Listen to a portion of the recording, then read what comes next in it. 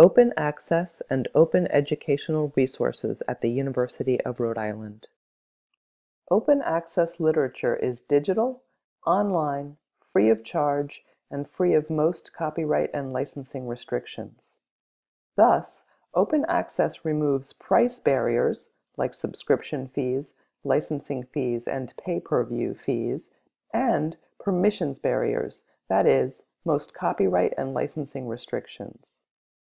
The open access movement has primarily targeted peer-reviewed journal literature, although a growing number of other scholarly outputs are being made available open access, such as books, dissertations, datasets, and computer code.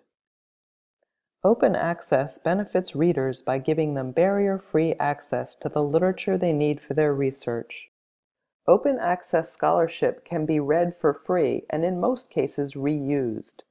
Reuse could include distributing to colleagues or students for shared discussion, extracting illustrations or figures for use in one's own work, or performing text and data mining on a body of literature to gain insights into the content. Open access also benefits authors because authors want their work to be read and to have impact. Studies have shown a citation advantage for OA articles ranging from 45% to over 500%. Really, open access benefits everyone. It accelerates the production of new knowledge and thus progress towards solutions to the world's problems. Authors have different options for making their work available open access. They can make the final manuscript version of their articles available in an open access repository. This is known as Green OA.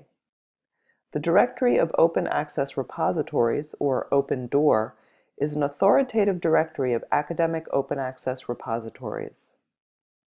Or, authors can publish in open access journals that make articles freely available immediately upon publication, usually with an open license. This is known as Gold OA. The DOAJ, or Directory of Open Access Journals, is an online directory that indexes and provides access to quality open access peer-reviewed journals. In 2013, the University of Rhode Island faculty passed an open access policy. With the open access policy, faculty authors granted the university permission to make their research articles available to the public at no charge through URI's institutional repository, Digital Commons at URI. For more information, see our guide to the OA policy. The University of Rhode Island Open Access Fund reimburses authors from the URI community who do not have other sources of funding available and who want to publish in open access journals that charge publication fees. Know that not all open access journals charge publication fees. As of mid-2018, only about 25% of journals listed in the DOAJ charged fees, though about half of all OA articles are published in fee-collecting journals. For more information, see our guide to the URI OA Fund. Open educational resources are education materials that can be freely downloaded, edited, and shared to better serve all students. OER advocate David Wiley states that only education materials licensed in a manner that provide the public with permission to engage in the 5R activities can be considered OER. These are retain. This is permission to make, own, and control copies of the content. For example, download, duplicate, store, and manage. Reuse. This is permission to use the content in a wide range of ways. For example, in a class, in a study group, on a website, or in a video. Revise. This is permission to adapt, adjust, modify, or alter the content itself. For example, translate the content into another language. Remix. This is permission to combine the original or revised content with other material to create something new. For example, incorporate the content into a mashup. And redistribute. This is permission to share copies of the original content, your revisions, or your remixes with others. For example, give a copy of the content to a friend. Education is fundamentally about sharing knowledge and ideas, so it makes sense that learning resources should also be shared. Open educational resources benefit students by saving them money at a time when the costs of education keep increasing.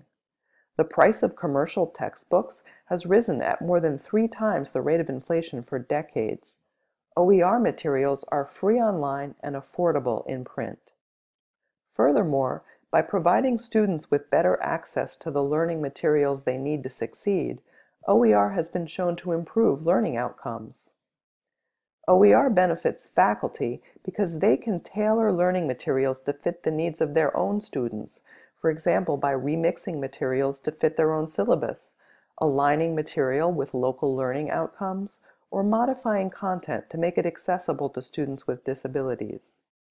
Faculty working with open materials can also improve them, for example by correcting errors or updating content. And they can share OER with other educators around the world.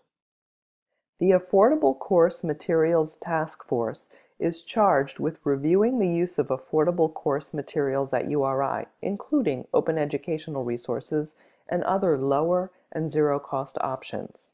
Also with developing tools to encourage and simplify adoption of open course materials, and developing ways to support and encourage faculty and students to better integrate and effectively use affordable materials to support course learning. Adopting open educational resources is one of a number of approaches to reducing costs to students and increasing pedagogical freedom that are promoted by the task force. Others include placing learning materials on reserve in the library, adopting library resources that have already been purchased by the university, reducing the number of textbooks used and/or using older editions of textbooks, and using faculty and department-produced instructional materials without open licenses. URI's efforts are part of a statewide open textbook initiative that in 2016 challenged Rhode Island's higher education institutions to reduce college costs by saving students $5 million over 5 years by using open licensed textbooks. With regard to both open access scholarship and open educational resources, it is important to remember that free is good, but open is better. Research and teaching materials with an open license, such as a Creative Commons license, can not only be read for free, but they can be reused, remixed, and redistributed. If you are a faculty member who creates instructional materials for your classes, you own the copyright in those materials according to URI's intellectual property policy. You are free to license them openly so that they can be shared with and built upon by others. Open access scholarship and open educational resources are connected in a number of ways. They are both informational materials used for research, learning, and education. They are both created without expectation of payment to make the world a better place. They both are free to use and rely on open licenses that allow for reuse. Creative Commons licenses are the most popular open licenses for OA and OER around the world. Creative Commons licenses can provide the permissions needed to reuse an open access work. In fact, the Creative Commons CC BY license is considered the license of choice for articles published in open access journals. Some of the organizations that have endorsed the CC BY license for OA scholarship are the Open Access Scholarly Publishers Association, Spark Europe, the Directory of Open Access Journals, and the Budapest Open Access Initiative. Creative Commons licenses may also be used for OER. All of the CC licenses except for the 2 no derivatives or ND licenses are appropriate for OER, as is CC0. Members of the open textbook community advocate for using the CC BY license for open textbooks because it is easy to understand and follow, and it allows for the greatest number of remix options. Thank you for watching this video. Here's a list of the sources I consulted to create it.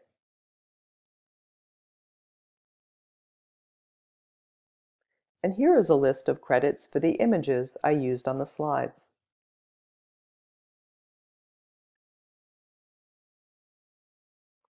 This is the end.